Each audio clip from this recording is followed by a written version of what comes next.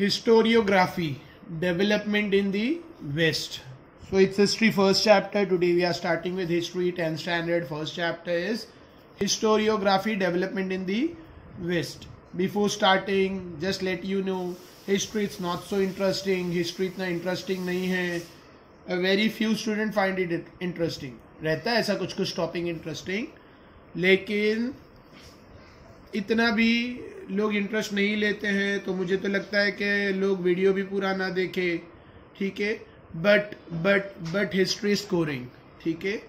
दो history is boring but history is scoring. मैंने बहुत सारे ऐसे बच्चे देखे हैं, they get 40 out of 38, 39, 40 marks, 40 out of 14 board. They easily score 40 out of 38. तो डेट डिपेंड्स कि कितना तुम इंटरेस्ट लेते हो. तो इंटरेस्ट लो, पूरा वीडियो देखो, डोंट क्विट. इसमें आंसर्स भी है, ठीक है. और चैप्टर के बारे में secret I will tell you at the end, ठीक है, कि क्या पढ़ना है, इसमें कितना पढ़ना है, वो मैं एंड में बताऊंगा. ऑलराइट, तो let's start. Historiography development in the waste.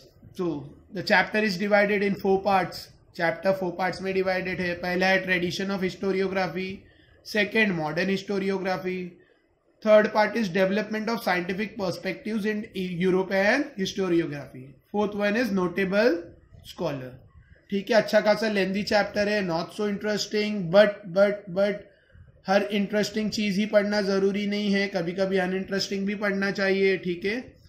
और जितना पढ़ोगे उतना नॉलेज तो एक्सपांड होगा. और finally you have to work for your percentage. Finally हमें तो हमारे परसेंटेज के लिए वर्क करना है. तो it's in our syllabus, so we have to study. Alright. Historical research, writing and studies are carried out with an objectives of understanding the chronology of past event and their interconnection. जितनी भी historical research है, writing है, उसकी पढ़ाई है, ये सब किस मकसद से की जाती है? अंडरस्टैंडिंग के लिए. क्या अंडरस्टैंड करने? The chronology of past event and there interconnection. जो जो इवेंट हुए पास्ट में, हिस्ट्री इज पास्ट, जो हो गया उसकी क्रोनोलॉजी समझने. क्रोनोलॉजी मतलब पहले क्या हुआ, उसके बाद क्या हुआ, उसके बाद क्या हुआ, उसके बाद क्या हुआ, प्रॉपर ऑर्डर में, और उनका आपस में कनेक्शन क्या है, उनका आपस में लिंक क्या है, ये समझने के लिए हिस्टोरिकल रिसर्च, हिस्टोरिकल राइटिंग और हिस्टोरिकल स्टडीज की जाती है. इनका मकसद ये है, ऑब्जेक्टिव मकसद. This is a continuous process. History continuous है, तो ये हिस्टोरिकल रिसर्च, राइटिंग, स्टडीज, ये सब कंटिन्यूस प्रोसेस है, ठीक है. तो उसकी क्रोनोलॉजी समझने के लिए कि क्या ऑर्डर में हुआ है और उनका इंटरकनेक्शन क्या है, आपस में क्या लिंक है. In the physical and natural science the empirical method. देखो, हिस्ट्री और साइंस में कंपेयर किया गया है. साइंस में क्या होता है, फिजिकल एंड नेचुरल साइंस में क्या होता है, एम्पेरिकल मेथड यूज होते हैं. एम्पेरिकल मेथड मतलब laboratory method of experiment and observation. Science physical science हो या नेचुरल साइंस हो, उसको हम लोग लैब में कर सकते हैं, ठीक है. लैब में उस पर एक्सपेरिमेंट होगा, उसका ऑब्जर्वेशन कंक्लूजन होगा, ठीक है. Is use to verify the available knowledge. Science में एम्पेरिकल मेथड यूज होता है, यानी लैब मेथड. लैब में एक्सपेरिमेंट और ऑब्जर्वेशन होता है और उससे वेरीफाई किया जाता है जो भी नॉलेज है साइंस से related. This method अलाउड्स formulating law that remains through respective of time and space. और इसकी मदद से जो एक्सपेरिमेंट किए या जो भी ऑब्जर्वेशन किए, उसकी मदद से लॉज बनाए जाते हैं. और ये लॉज टाइम और स्पेस पे आधारित नहीं होते हैं, डिपेंडेंट नहीं रहते हैं. ये लॉज सब जगह एप्लीकेबल होते हैं. जैसे न्यूटन्स ने लॉ ऑफ ग्रेविटेशन बनाया, तो ये सिर्फ अर्थ के लिए नहीं है, ये मून पे भी, ये लॉ मून पे भी एप्लीकेबल है. ये लॉ कोई भी प्लेनेट पे तुम जाओगे वही लॉ चलेगा. मतलब वो लॉ के हिसाब से ही फोर्स कैलकुलेट होगा, ग्रेविटेशन फोर्स कैलकुलेट होगा, एक्सेट्रा, ठीक है. तो वो स्पेस जगह पर आधारित नहीं है. टाइम, न्यूटन्स ने लॉ बनाया था 100 साल पहले, अभी भी वही लॉ चलेगा, ठीक है. समझे? मतलब जो लॉज बनते हैं, जो लॉ या फॉर्मूलाज बनते हैं, जो लॉ फॉर्मुलेट होते हैं, वो टाइम और स्पेस पर आधारित नहीं है. Those laws can be tested and prove repeatedly. उन लॉ को कहीं पे भी टेस्ट कर सकते हैं और प्रूव कर सकते हैं बार बार. Alright. Next, in historical research it may not be possible to use the method of laboratory. Science का तो मैंने अभी बताया, हिस्ट्री को साइंस से कंपेयर कर रहे हैं. हिस्टोरिकल रिसर्च को लैब में नहीं कर सकते। हिस्टोरिकल रिसर्च को लेबोरेटरी में एक्सपेरिमेंट और ऑब्जर्वेशन में नहीं रख सकते। एक्सपेरिमेंट नहीं कर सकते हिस्टोरिकल रिसर्च पे, ना उसका कोई ऑब्जर्वेशन आएगा, ऑब्जर्वेशन में ले सकते हैं। This is so because we were not present in the historical time and space and the historical event can not be recreated. देखो, एक्सपेरिमेंट और ऑब्जर्वेशन में हम लोग उसको नहीं कर सकते हैं हिस्ट्री को, जैसा साइंस में कर सकते हैं, क्योंकि हम लोग उस टाइम पे प्रेजेंट ही नहीं थे जब वो इवेंट हुआ, जब हिस्ट्री में वो ओकेशन हुआ, जब वो इवेंट हुआ। पहले जैसे एग्जाम्पल दे रहा हूँ, एग्जाम्पल महाभारत हुआ, तो हम लोग जब महाभारत हुआ था तब प्रेजेंट नहीं थे, ठीक है, और ना ही हम उसको रिक्रिएट कर सकते, ना हम वो टाइम और स्पेस पे थे, ना हम हमको उसको रिक्रिएट कर सकते, वापस कर सकते हैं, ठीक है। तो इसके लिए लैब में नहीं पढ़ सकते, बस उसका एक हम लोग बोलते हैं ना, उसको एक लिख सकते हैं या उसका कुछ डॉक्यूमेंट्री वीडियो या फिर एक डुप्लीकेट कॉपी बनाने की कोशिश कर सकते हैं। Also in history it is not possible to formulate law that remains through irrespective of time and space. ना हिस्ट्री में लॉ बना सकते हैं, ना हिस्ट्री में कोई ऐसा लॉ बना सकते हैं जो टाइम और स्पेस पर आधारित ना हो, वैसा भी नहीं कर सकते। जैसा साइंस में कर सकते वैसा हिस्ट्री में नहीं कर सकते। साइंस में हम लोग कुछ भी एक्सपेरिमेंटली रिक्रिएट कर सकते हैं, जो भी एक बार हुआ उसको रिक्रिएट बार बार लैब में कर सकते हैं, ठीक है। और साइंस में आकर हम लोग उस वक्त नहीं है तो फिर से मतलब कर सकते हैं, सामने नहीं देखा, या फिर उसको हम देख भी सकते हैं। हम लोग हिस्ट्री में एक्सपेरिमेंट और ऑब्जर्वेशन, हिस्ट्री के रिसर्च को लैब में एक्सपेरिमेंट और ऑब्जर्वेशन नहीं कर सकते हैं, ठीक है, और ना ही हिस्ट्री में कोई ऐसा लॉ फॉर्मुलेट कर सकते हैं, ठीक है, जो टाइम और स्पेस के हिसाब से सब जगह ट्रू रहे, ठीक है। क्योंकि हिस्ट्री जो हो गया वो हो गया, तो जो हो गया वो इवेंट को हिस्ट्री बोलते, तो उस वक्त हम लोग नहीं थे उसको देखने, ना हम उसको रिक्रिएट कर सकते हैं। To begin, we need an expert who knows the language and script of the historical documents in order to read it and understand its meaning.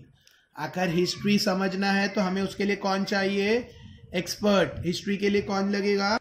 History के लिए एक्सपर्ट चाहिए, जिसको नॉलेज हो, जो लैंग्वेज समझता हो, स्क्रिप्ट समझता हो, ठीक है, हिस्टोरिकल डॉक्यूमेंट्स को समझता हो, ऐसे एक्सपर्ट चाहिए, ठीक है। In order to read and understand it's meaning, जो भी हिस्टोरिकल डॉक्यूमेंट है उसका मतलब समझने के लिए या स्क्रिप्ट का या लैंग्वेज समझने के लिए हमें कौन चाहिए?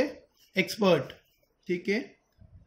Also the expert can examine the authenticity of the document by using criteria such as lettering style, author style of writing, manufacturing date and type of paper, stamp of authority etcetera, ठीक है। और expert examine भी करना चाहिए। Examine मतलब check, expert check भी करना चाहिए। क्या चेक करना चाहिए? ऑथेंटिसिटी। ऑथेंटिसिटी मतलब प्योरिटी। प्योरिटी एग्जैक्ट मीनिंग नहीं है। ऑथेंटिसिटी मतलब कितना सही है, कितना कंफर्म है, कितना सच है वो डॉक्यूमेंट्स, मतलब कितना प्योर है, ठीक है, ओरिजिनल है, कितना ओरिजिनल है उसको बोलते हैं ऑथेंटिसिटी। उसकी ओरिजिनलिटी को एग्जामिन करना चाहिए of the document by using criteria. और उसको इसके लिए क्या क्या क्राइटेरिया मतलब टेक्निक्स, तरीका। और वो डॉक्यूमेंट चेक करने के लिए उसको क्या क्या तरीका आना चाहिए? लेटरिंग स्टाइल, लेटर कौन से स्टाइल में लिखा है, ऑथर का लिखने का स्टाइल क्या है, ऑथर स्टाइल ऑफ राइटिंग, जिसने लिखा है उसका स्टाइल ऑफ राइटिंग क्या है, मैन्युफैक्चरिंग डेट, वो कब मैन्युफैक्चर हुआ, टाइप ऑफ पेपर, कौन सा पेपर जो यूज हुआ है उसका वो कौन से टाइप का है, स्टैम्प ऑफ अथॉरिटी, अगर उस पर कुछ स्टैम्प लगा है, थप्पा स्टैम्प लगा है तो वो कैसा है, तो कौन सी अथॉरिटी का है, etcetera. Such a document is further scrutinized by a historian। और उसके बाद एक्सपर्ट ने एक बार एग्जामिन किया, उसके बाद हिस्टोरियन उसको स्क्रूटिनाइज करना चाहिए। स्क्रूटिनाइज मतलब क्रॉस चेक, ठीक है, with the help of relevant historical reference. एक बार एक्सपर्ट ने एग्जामिन कर लिया तो उसके बाद हिस्टोरियन को उसको क्रॉस चेक, स्क्रूटिनाइज करना चाहिए हिस्टोरिकल रेफरेंसेस यूज करके, ठीक है। अब इसमें कोई आंसर नहीं है, फर्स्ट पेज में इसमें कोई आंसर नहीं है, लेकिन इससे रिलेटेड एक चार्ट है, एग्जाम में आ सकता है, ठीक है। सो इसके लिए फर्स्ट पेज भी एक्सप्लेन किया, मतलब बैक साइड के आंसर्स में से कोई आंसर इसमें नहीं है। देखो मैं आंसर्स का मार्किंग भी साथ में बताऊंगा, ठीक है, मैं एक्सप्लेन करते वक्त जो आंसर्स है वो भी बताऊंगा। और हिस्ट्री में सिर्फ टेक्सचुअल आंसर्स ही पढ़ना रहता है, एक्स्ट्रा करना है करो, मैं मना नहीं कर रहा हूँ, ठीक है।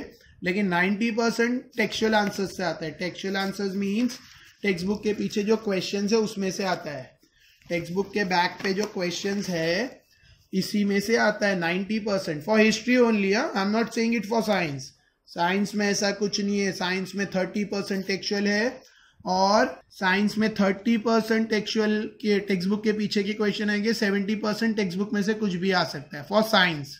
For geography is 50-50, for history is 90-10। 90% text book के पीछे जो क्वेश्चन है 90% you are going to find, 10% text book में से कुछ भी पूछ सकते हैं, ठीक है। सो 90% आ रहा है और उसमें भी ऑप्शन है तो यू कैन स्कोर 100%। अगर टेक्स्ट बुक के पीछे के सारे क्वेश्चंस परफेक्टली कर लोगे so you can easily gain 100%. all right, next, this is second page. Method of various disciplines. आगे हम लोग पढ़ रहे हैं methods of various disciplines are useful in historical research. Methods of various disciplines, disciplines मतलब training activities, training करने के तरीके, ठीक है। हिस्टोरिकल रिसर्च में और भी बहुत सारी ट्रेनिंग के तरीके यूज होते हैं। फॉर एग्जाम्पल आर्कोलॉजिकल, ठीक है। देखो और भी डिसिप्लिन्स मतलब स्टडी या ट्रेनिंग, ठीक है, स्टडिंग एक्टिविटी। तो और भी पढ़ाई के तरीके हैं हिस्टोरिकल रिसर्च में। एक है आर्कोलॉजी। आर्कोलॉजी मतलब पुरानी चीजों का अध्ययन किया जाता है, पुरानी चीजों को एग्जामिन किया जाता है, उनकी पढ़ाई की जाती है, उसको कहते हैं आर्कोलॉजी। जो लोग आर्कोलॉजी करते हैं उनको कहते हैं आर्कोलॉजिस्ट, ठीक है। जमीन में खुदाई किए तो पूरा एक सिविलाइजेशन, पूरा एक शहर निकला जमीन के अंदर से, उसको कहते हैं हड़प्पन सिविलाइजेशन। मोहनजोदारो हड़प्पा सुना होगा नाम, ठीक है। तो पूरा एक सिविलाइजेशन जमीन से निकला, तो आर्कोलॉजिस्ट उस पर रिसर्च करके पता किए कि ये कितने साल पुराना है, ये सिविलाइजेशन इंडिया में कब था, ये कैसे जमीन में दब गया, ठीक है। तो आर्कोलॉजी। आर्चीवल मतलब बुक्स, डॉक्यूमेंट्स, किताबें, ठीक है। आर्चिवल साइंस तो बुक की साइंस, डॉक्यूमेंटल साइंस। मोन्यूस्क्रिप्टोलॉजी मतलब हैंड राइटिंग्स, ओल्ड टाइप की कैसे उन लोग अलग स्टाइल में जो लिखते थे हैंड राइटिंग। इपिग्राफी मतलब स्टडी ऑफ इंस्क्रिप्शन। इपिग्राफी मतलब स्टडी ऑफ इंस्क्रिप्शन। इंस्क्रिप्शन मतलब सिंबल, डिजाइन, नक्शी। इंस्क्रिप्शन मतलब नक्शी। देखो यहाँ पे एक इंस्क्रिप्शन दिया है, ये एक इंस्क्रिप्शन है, ठीक है। ये एक इंस्क्रिप्शन है, कहाँ का है हम लोग इसके बारे में बाद में पढ़ेंगे, ठीक है, विल डू इट। फिलहाल देख लो ये ऐसा इंस्क्रिप्शन होता है, इसमें कुछ सोल्जर्स है, सोल्जर्स के हाथ में स्पीयर्स है, भाला, और शील्ड है यानी ढाल। आगे कोई चीफ है उनका, सरदार सोल्जर्स का, एक्सेट्रा, और कुछ और इसमें इंस्क्रिप्शन, इसको बोलते हैं इंस्क्रिप्शन। पहले के जमाने में कैमराज नहीं थे, हमें कुछ इवेंट याद रखना है तो हम फट से मोबाइल निकालते, फोटो खींच लेते है ना, वो हमारा इवेंट, हमारी मेमोरी बन गई। इन लोग कैसा इवेंट करते थे, इन लोगों को इवेंट याद रखना था तो तभी कैमरा नहीं था, तो ये लोग क्या करते थे, मेटल या स्टोन पे कार्विंग करते थे और इंस्क्रिप्शन बनाते थे, और इसी को कहते हैं epigraphy. Alright. Analysis of letter style. Analysis मतलब check, examine of letter style. Letter का स्टाइल क्या है, लेटरिंग स्टाइल। लेटरिंग मतलब अल्फाबेट्स, वो लोग जो टाइप के अल्फाबेट्स यूज करते थे उसका एनालिसिस। लिंग्विस्टिक मतलब लैंग्वेज, भाषा, कौन सी भाषा में लिखते थे। न्यूमिस्मैटिक मतलब स्टडी ऑफ कॉइन, उनके कॉइन की पढ़ाई, ठीक है, मतलब कॉइन्स कैसे यूज करते थे वो लोग। लास्ट है जीनियोलॉजी मतलब स्टडी ऑफ लीनेज यानी एंसेस्ट्री। जीनियोलॉजी मतलब पूर्वज, लिंक क्या है, पूर्वजों का हम तक लिंक क्या है, ठीक है, तो जीनियोलॉजी, स्टडी ऑफ लीनेज। तो ये सारे मेथड यूज करके हम लोग हिस्टोरिकल रिसर्च कर सकते हैं, मतलब हिस्टोरिकल रिसर्च में ये सब मेथड यूज होते हैं, ठीक है। Next, tradition of historiography. अभी यहाँ पे हम लोग फर्स्ट पार्ट पढ़ रहे 1.1। अभी तक हमने जो पढ़ा वो इंट्रोडक्शन था हिस्टोरियोग्राफी का। अभी मैंने बताया चैप्टर 4 सेक्शन में डिवाइड है, तो this is the first section, tradition of historiography. देखो आंसर्स है इसमें, मैं डायरेक्ट बताते जाऊंगा, बाद में तुम लोग उसको नंबर वाइज सेट कर देना। Tradition of historiography. हिस्टोग्राफी कहाँ से शुरू हुआ, हिस्टोग्राफी का ट्रेडिशन मतलब उसका रिवाज, हिस्टोग्राफी करने का रिवाज कहाँ से शुरू हुआ, ट्रेडिशन कहाँ से शुरू हुआ, ठीक है, मतलब एक ये लिखने का सिस्टम कहाँ से शुरू हुआ, tradition of historiography. We have learnt about the historical research method, critically examining the historical sources and writing the historical narratives. हमने सीखा है historical research method क्या क्या है, ठीक है, historical research method, ठीक है. Next, critically examining the historical sources, अच्छी तरह से एग्जामिन करना, ठीक है. क्रिटिकली मतलब डीपली, एग्जामिन करना मतलब चेक करना, the historical sources and writing the historical narratives, और जो भी हिस्टोरिकल है उसको नरेटिव्स, उसके नरेटिव्स लिखना, मतलब किसने क्या बोला है वो नरेटिव्स के साथ लिखा जाता है, ठीक है, या किसने लिखा है, कौन नरेट कर रहा है पूरा historical event. Next, the writing of critical historical narratives is known as historiography. पीछे क्वेश्चन है व्हाट इज हिस्टोरियोग्राफी, तो आंसर ये है क्रिटिकल हिस्टोरिकल नरेटिव्स लिखने को कहते हैं historiography.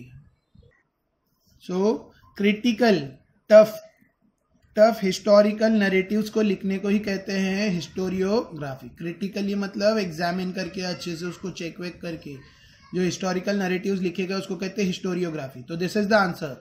The writing of critical historical narratives is called historiography. थोड़ा सा इसमें और ऐड करके लिखने का, 1 मार्क्स 2 मार्क्स के लिए एक लाइन में नहीं मिलेगा, तो आगे भी लिखने का. A scholar who right such a narratives is an historian. जो स्कॉलर्स लोग ये नरेटिव्स लिखते हैं उसको कहते हैं हिस्टोरियंस. जो स्कॉलर्स ये नरेटिव्स लिखते हैं उसको कहते हैं हिस्टोरियंस.